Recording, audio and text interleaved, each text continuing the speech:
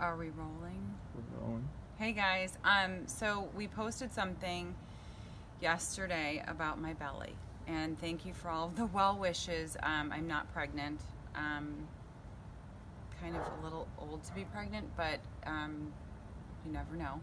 Down the road, who knows? But what I wanted to bring to everyone's awareness was some issues that I've been having with my belly, and sometimes these things aren't talked about. Colitis, Crohn's, and getting a colonoscopy to diagnose what's going on with our stomachs and intestinal problems.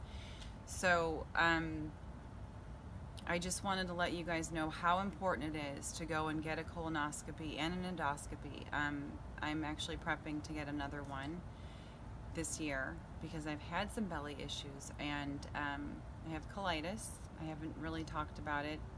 It's not something very glamorous. I've had to wear adult diapers sometimes driving Molly to school. That's not glamorous either.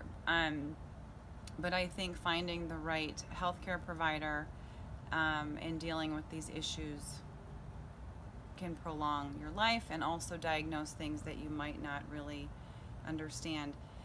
I have learned recently that 1 in 24 women will be diagnosed with colorectal cancer, but those aren't only the issues that we deal with as women. I know for me, I hold a lot of my stress in my belly, and I feel that having a healthy diet, exercise plan, and a good outlook on life definitely helps these issues. So this is not meant to be a joke. This is something I take very seriously, and I haven't really shared or touched upon as this has been happening. So colitis, ulcerative colitis, Crohn's, all of the autoimmune disorders and diseases that we face as women should be looked at. And I urge all of you to go and get a colonoscopy.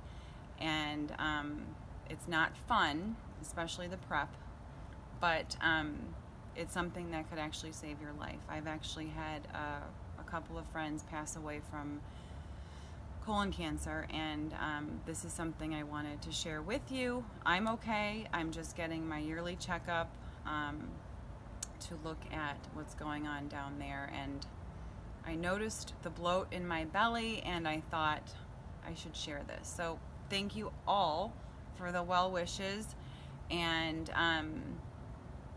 I urge all of you, especially since it's the beginning of the year, to go and get yourself checked. This is something we don't talk about as women.